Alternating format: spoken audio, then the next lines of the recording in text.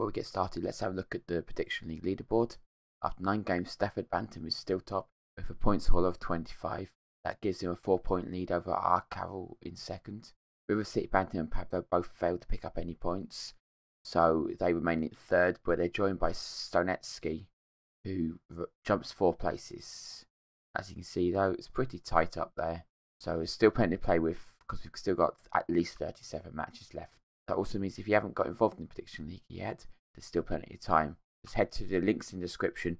One will tell you how to take part, and the other one is the link to the entry thread for Game 10. Anyway, with that, let's roll the titles.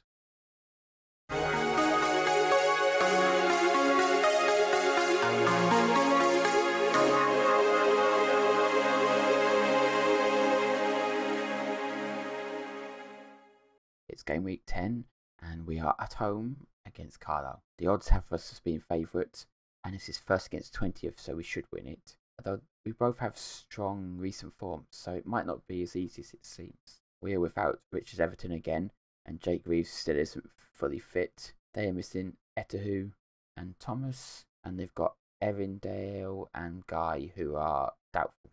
Line-up wise, we're sticking with the same team as last time. So that's McGee in goal, Mellor, O'Connor, Powdy, Wood in defence, Pritchard and Cook in midfield, Middleton, DeVitt on the wings, McCartan and Donaldson up top. On the bench, we've got O'Donnell for the reserve goalkeeper, Henley. Tyler French keeps his place because Staunton picked up a hamstring injury playing for the under-18s. And then we've got Devine, Guthrie, Conley and Novak. So for team talk, let's stay on calm. I'm going to say we've been on a good run lately, so let's go out there and impress me. For the defenders, I'm going to keep it on calm. I'm going passionate.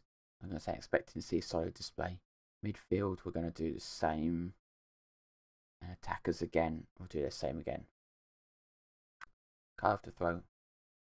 Finds Watt. Watt looks up and tries to find a pass, but plays it to Hunt. Hunt isn't expecting it. Donaldson's in. Donaldson 1-0. 49 seconds in, and we'll do goal up. This could be a whitewash. See on the replay, Watt, he has options, although it is good pressing. That's an awful ball. Hunt wasn't expecting it. Donaldson just hit the target. Keeper should have probably done better actually though, because Donaldson's finish wasn't perfect. Corner from Middleton. Headed out. Google gets on the end of it, but what's the ref is giving Wood a yellow card. That's him out the next game. Let's have a look at this in slow motion. What happens here? So he closes in. Does he clip him? Doesn't look like any contact. A bit harsh that for a yellow card.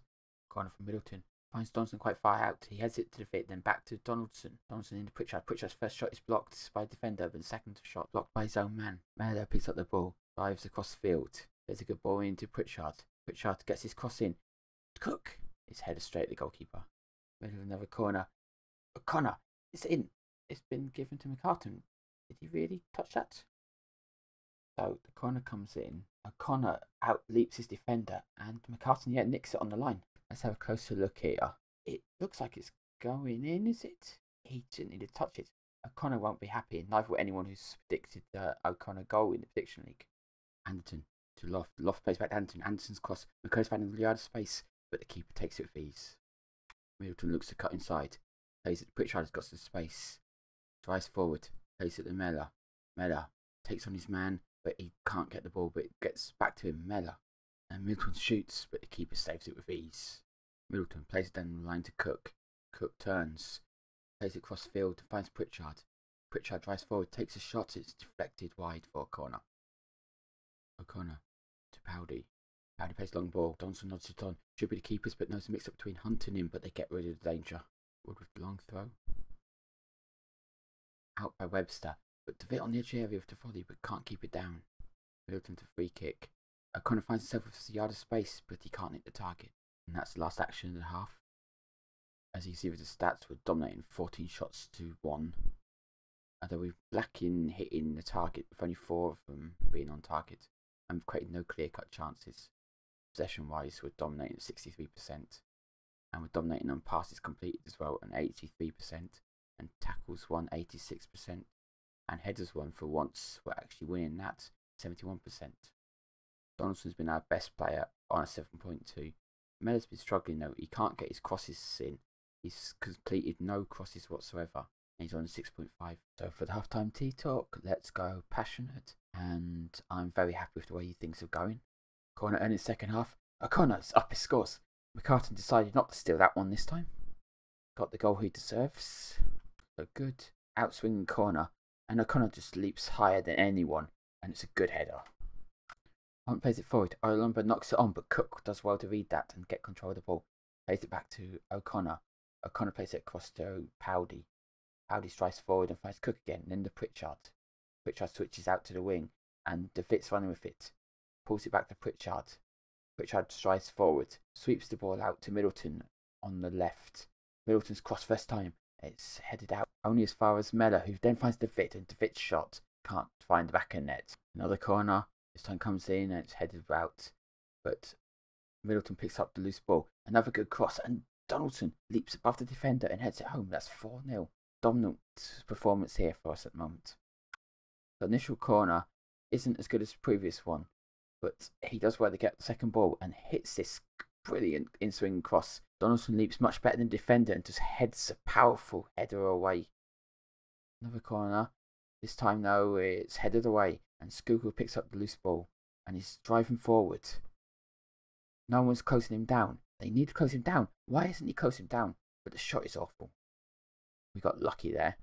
McCurdy on the ball. Plays it back to Jones, who looks for a pass but can't find one, and plays it back to Wheeler. Wheeler plays it forward where Loft wins the header. Into McCurdy. McCurdy now just runs past Powdy. We're getting through us way too easy.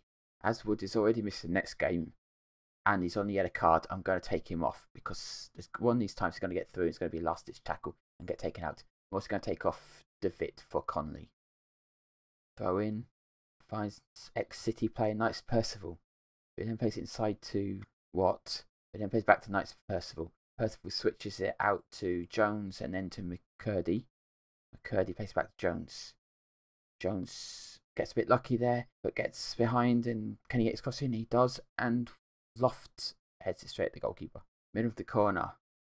Carlisle defender misses it, and on the back post, O'Connor volleys a brilliant goal home. That's a better finish than some of my strikers. Well, most of my strikers. You can see on the replay, this Carlisle defender really should have dealt with that, but absolute brilliant finish. McCurdy's got behind, he's got options, but well defended by Mellor. McCurdy striding in the City's half. Connor Woods left massive space, which he's exploiting. McCurdy could have played it back, or could have taken a shot, and does neither. Bit of a let-off there for us. Okay, now let's bring on Novak from McCartan, and we'll switch Novak to a pressing forward. Mellor with the throw. Finds Pritchard. Pritchard's dispossessed though, and he's into the box. Loft then plays it back. Finds Jones, who fires wide from the edge of the area.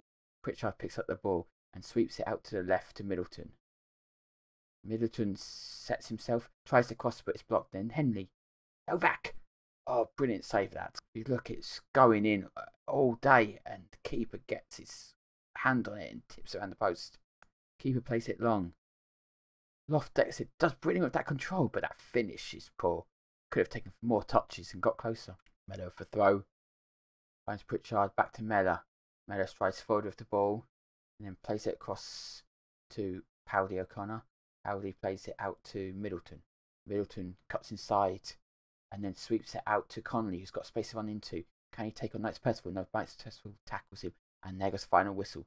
5-0 win, that's a good result. Team talk wise, I don't think there's that much we need to say. Let's say passionate and a very nice win, and they're all happy. Carlisle certainly came into it second half, especially during that period between goals 4 and goals 5. We were just much more clinical than them though. We have a look, 22 shots to 11 shots on target. We had no clear-cut chances, 56% possession, 70% of the passes complete, 91% tackles, 63 of headers. Our best player was Donaldson with 2 goals. Worst was Connolly, who, like Mellor in the first half, completed no crosses whatsoever. Player ratings wise, only DeVitt didn't get a green of the outfield starting 11. He got 6.9. Mellor again had a decent game, but again made 4 mistakes. He's way error prone. We need to get that out of him. Middleton had a brilliant game. He did make 2 mistakes, but he had 1 chance created, 4 key passes and 2 assists. And even Cook, he made 3 key passes. Shane Donaldson couldn't get that 3rd goal. That would have been the icing on the cake of that performance. Results in the rest of the league: Cambridge beat Swindon 3-1. Colchester won 3-0 against Leyton Orient. They're now up into 3rd. Crewe beat Salford 3-0. Forest Green won 2-1 against Stevenage. Grimsby lost 2-1 to Macclesfield. Newport and Exeter shared a 1-1 draw. Northampton lost 2-1 to Crawley. Oldham lost 1-0 to Morecambe.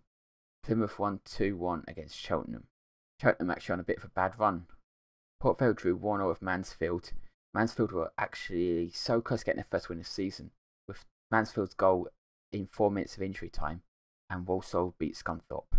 In the league, we have now got a 5-point lead, so it's a good start to the season. Hope we can continue that. So the next game is against 18th place Scunthorpe away from home. That will take place on Monday the 13th of April and will kick off at 8 PM BST. So remember to get your Prediction League entries in before then. And remember, if you haven't taken part in Prediction League already, you can still get involved. Link to both the How to Play thread and the entry thread can be found in the description. It's free to enter, you just need to create a forum account. And if you could please like and subscribe this video, that would be appreciated. And we'll see you next time.